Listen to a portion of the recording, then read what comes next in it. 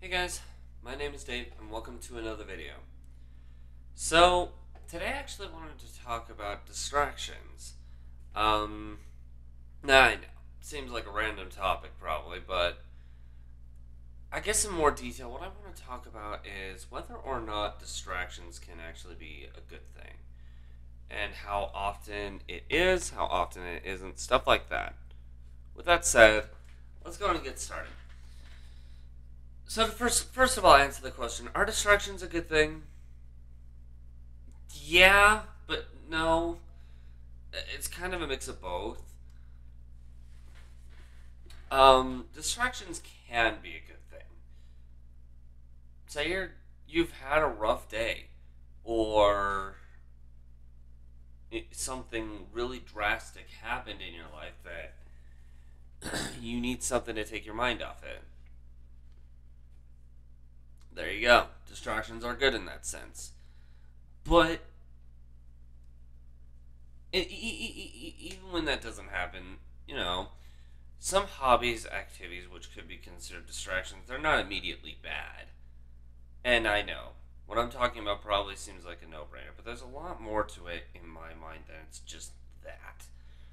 Um, I don't know. Say you like playing sports, like tennis. Say you like tennis, and or badminton, depending on where you're from. Um, because the reason I say that one in some places one's more well accustomed than the other. But anyway, say you have like nothing going on, you're bored out of your freaking mind, or you've had a rough day. Go play this sport. You never know. Maybe it'll benefit you in the future. Maybe you'll be part of a team or something in the future, or maybe it's just something that helps just get you into like the pattern of having something satisfying that part of your mind that goes, I need something to do. It could be beneficial, but there is a limit, and that limit can be overseen sometimes, given circumstance of what may be going on. Say, I don't know, you're bored, you have nothing going on, you have nothing to do, and you want something to do, but you also have a shift for your job later in the day. Well, as long as the distraction that you're using doesn't make it so you forget that shift, by all means. Distractions, though, it's not just a case of they're good in the sense where they can satisfy the mind, they'll ease up tension, all that kind of stuff. But they can also get in the way of certain attributes or certain topics. Hence the term addiction for some things. Or obsession. Really depends on the person and how in delta they actually are. But that's a different topic. You get too attached to something, you get too distracted by something, you could subside other topics. Um, let's use.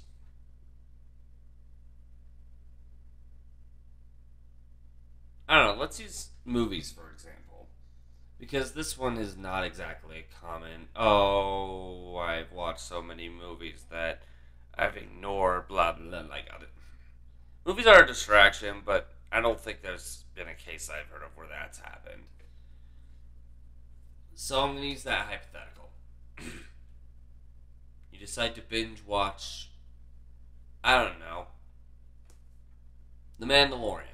Because that seems to be a really well known one right now. Say you're binge watching Mandalorian and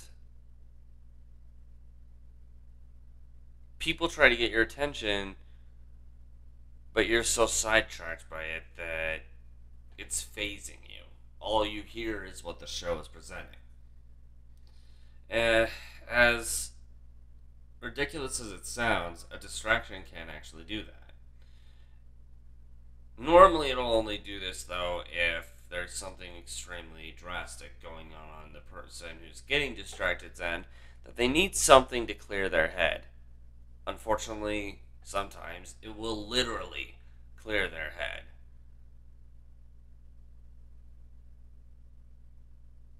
For even a temporary amount of time that they're going through it, but it would literally clear their head. And it's something, that's kind of the downside of distractions. Um, I know this is something a lot of people know, like distractions are good, but they're not for everything. Yeah, I know, but it's just something I don't know. I was gonna originally talk about something else, but something was pushing me to talk about this. So I don't know if you needed to hear this or you wanted to hear my thoughts on this topic. There you go. I know it's something that a lot of people know. They're like, yeah, no brainer, move on. Sorry if you think that way, but if you're like, huh, interesting, he thinks like this, then there you go. But if you have a suggestion you'd like of a topic you'd like to have discussed on here, let me know in the comments below. If you'd like to check out any other discussion rant type topics, click the link on this side of my head. Over 300 topics as of this recording. If you want to, if this isn't quite floating your boat, but you stayed to the end of the video, first of all, thank you.